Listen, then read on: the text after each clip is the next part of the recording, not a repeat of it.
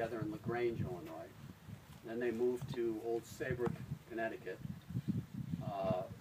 I went to freshman year of high school in Old Saybrook, Connecticut. Then I went to sophomore and junior year of high school in Mattoon, Illinois, because we moved there. And then my senior year, I went to Lidditz High School in the Lancaster, Pennsylvania area. They left me behind there because I met Valerie. And from there, I think, and correct me guys if I'm wrong, but they moved to Tennessee, was it? And then from Tennessee to Georgia. And then from Georgia to Winton? Odin, Illinois. And then from Odin, Illinois to Winton, where they lived right down the road for almost 32, 33 years. So while many of you may think they've lived here forever, it's only lately, only the last 30 of 60 years that they settled down in one place. So I just wanted to share that. It was a great time of reflection to think about these three, which I started to call the Merced Trio after some time. So I wrote some things down that I'd just like to read it for you. My dad was an equal balance of the prototypical company man and family man. He routinely went to the office on Saturdays and loved to talk about work.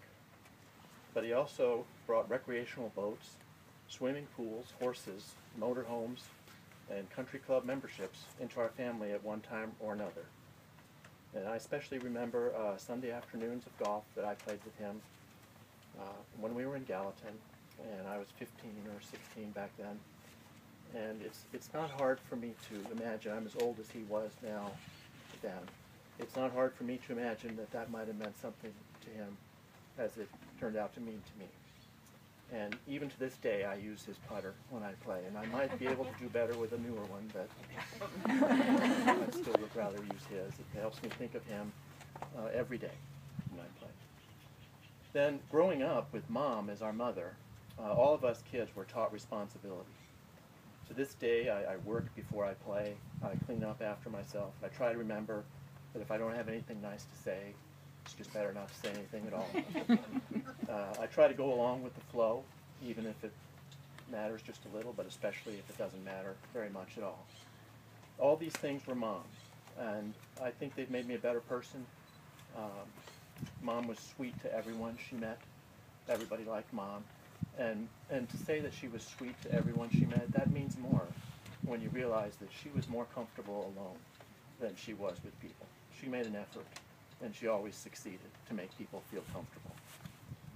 The first time I saw Mom after Dad died, through her tears, she told me she knew that Dad did the best she could for her. And I was able to tell her at the end that I think all the kids know she did the best she could for us too. And then throughout my adult life, I was probably closest to Noreen than any of my siblings, really. And in large part that was because she was always single and I married late. And growing up, so I saw her. She was not a good speller. She hated math. She was extremely shy, extremely sensitive. But she was very creative with art and writing. And I'll never forget the day how happy she was when Dad brought a horse home. And one of my favorite pictures of Noreen is her standing next to the horse, the head over her shoulder, and she's just beaming at the horse. And then I saw her grow up to be a strong, resolute, determined fighter, all the way to the end. And by the end of her life, I never doubted anything that she couldn't confront and overcome. And she taught me a lot about her things, and even in her death, about courage and grace. I remember the family doctor, telling her that there was nothing more to do with treating her cancer. And with great calm, she just looked at me. She said, "You've been a good doctor to all of us. We know you cared about us." And she was comfortable with who she was. She didn't spend a lot of time on worry. She thought I worried too much. She told me I should slow down and try and enjoy life more. But I, in contrast, worried that she didn't have enough fun. And I thought there'd be a day where I could maybe change that for her. I thought perhaps this day, when we were memorializing Mom and Dad, that this could be a new opportunity for Noreen. and I'm sorry that it's not. She was told by her doctors, and she grew fond of repeating it in many contexts, that she was not textbook. And she lived her life the way she wanted to, and didn't worry so much about what others wanted her to do. And for all that, we're all blessed to have known her. Thank you. Went to that school too, so we had a real common, and my sister and Peggy always would do things together. They were only a year apart, and Albert held true to marrying the girl almost next door. She was 2 doors away from him. And they had their wedding, everything, and my sister was in with them, and we just had so many growing up things together. Playing kick the can in the alley and back in those days, and we just had good, solid growing up. And then finally, Al got married, and then my sister got married, and so then finally I did at the end. But with so many years in between them, I mean, I had 5 and 9 years between. So, but I'm glad I could come today and give them the thank you for being a big brother, cousin, and wife. I would like to share with you a couple of thoughts that I have and things that I've received from my dad, my mom, and my sister. One of the things my mom and my dad taught me was what it means to be committed to one another and to love one another through difficult times and good. And I watched them for many, many years while I was at home, and even after I left home. I saw them go through some very difficult struggles, but never was there ever any question in my mind whether they were committed to one another and that they loved one another. And that was an example to me of something that I will treasure for all of my life. Dad gave me a couple of things. I remember he always started his day off with a cup of coffee. He was never very far away from the coffee pot. And he loved sunny-side-up eggs. And I remember that about him growing up as a kid, and even today, for me, I cannot start my day without coffee, and I love sunny-side-up eggs, and I blame him for it. My cholesterol is fine, but I do love my. In fact, I complained this morning because I asked for 3 at the Waffle House, and they only gave me 2. They made a mistake, but I do like my eggs. Dad's work ethic was a very impressive thing to behold. I cannot remember, I don't know about you guys in the years after I left home, but I cannot ever remember seeing my dad idle. I mean, always. He was thinking, he was working, he was planning something. Toward the end of his life, when he started to show signs of dementia, which eventually took him, we had the occasion to spend the entire day together at the house while the girls were off shopping at the coast. And I learned then that I think before anybody else, Dad knew that things were slipping. Because in the course of the day, at the end of the day, we were sitting at the kitchen table. There was carrot cake on top of the microwave. And I remember I pulled the carrot cake down and we started eating the carrot cake. And he said to me, Tim, he said, when I'm gone, he says, who's going to take care of my girls? And he was talking about Mom and Noreen. And so we talked about that. This was the first I really realized, I think, that Dad was really slipping. When I'm gone, he said, who's going to take care of my girls?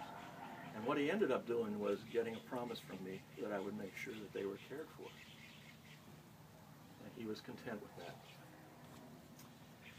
It wasn't always easy, living in Iowa, but I tried to keep that promise, and I'd like to think that he would be pleased with me today in the way that we have, with my brother's help, and with Noreen's help, took care of Mom, and then took care of things after they were both gone. No one looked after Noreen, okay? Let's be clear about that. You did not look after Noreen. She was quite a challenge. She was stubborn, yes, she was independent, She was determined. She was a fighter. And basically what I ended up doing with Noreen was I would listen and I would encourage and we would pray together and I would offer my opinion, and then she did with it what she wanted. But she had a good head on her, and she made very good decisions. Yet there were many tender moments over the years. Phone calls, some emails, dial-up modems are not conducive to a lot of time on the computer, I gotta tell you, and that's what they had out there. And then there were face-to-face conversations that I think were rather profound as we talked about faith, as we talked about God, as we talked about applying biblical truth in your life. I'll remember Noreen for the devotion that she had to serving people. Noreen is one of the few people in my life who I know who, whether it was her employment or her ministry, her caring for mom and dad, she was an example and an inspiration, a model of what it meant to sacrifice your own personal ambitions and goals and aspirations in order to selflessly serve others. And that's what Noreen did, in my estimation, for most of her life.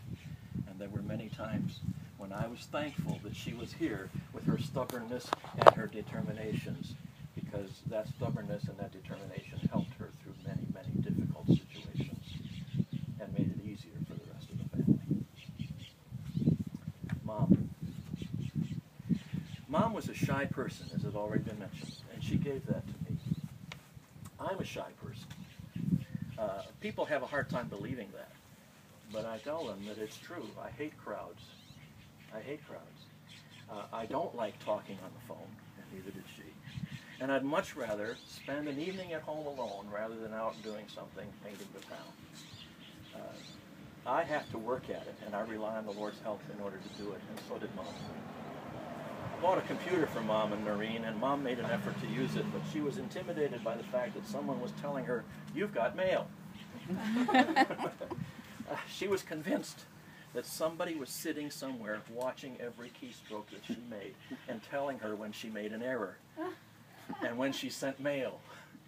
I remember riding with the car with her one time when GPSs were rather new, and the woman's voice on the GPS was saying, you know, in a half a mile, turn right. And she turned to me and she says, "Where is that lady sitting where she can watch you and tell you where Okay? This is Albert. This was the whole structure of the whole thing. Okay? And he kind of held everything together. And there was Peggy's pink and Noreen's purple or violet or whatever we argued about what color that really was, but in her artistic mode she would do this. And this was what happened when they came to California.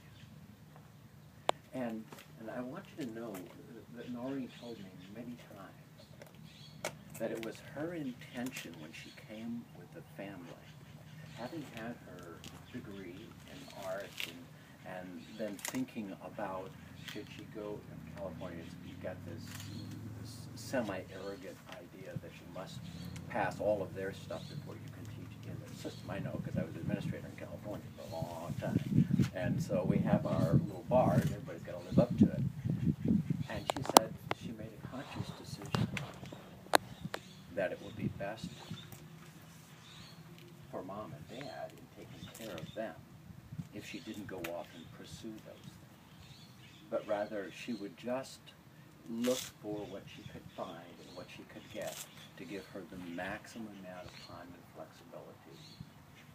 She looked at me once and she said, "Because that's my job, to take care of Mom and Dad." And that's how she saw it. And those of you who tried to dissuade her of something would know, no, that was her job. And yeah, she could be very, very. And so Noreen, to the very end, the very last day of her life, was asking about Mom. She told me that when Dad was in a rest home and she would visit with him and talk with him, she kept thinking, oh, when he's gone, I'm going to have to take care of Mom. She felt the weight of that. She just kind of thought that way. And it wasn't that any of the rest of the family didn't care and didn't want to. It's just that she had kind of put those boots on and she was going to walk through life that way. Well, God saw fit to take the basket. And that just kind of created a real situation. And the situation was all of the structure. I want to say, not to be long, but I want to say two things about Noreen and Peggy that I think are important for us to know.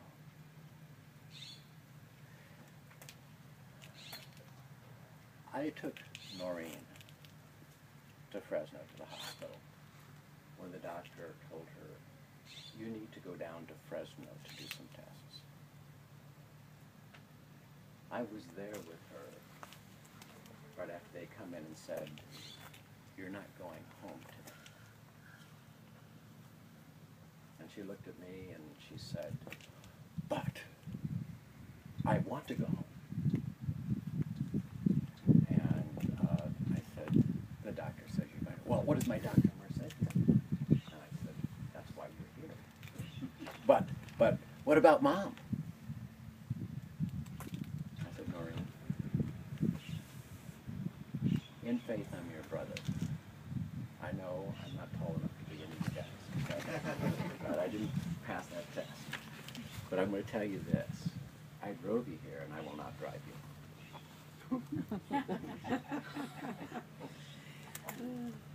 I said, and the reason was, it was obvious to me, by looking at her and watching her over the year previous to that something was very wrong. And I looked at her and I said, and you're going to stay here, and they're going to take the test, and we're going to get the information, and your doctor's going to tell you what's going to happen next.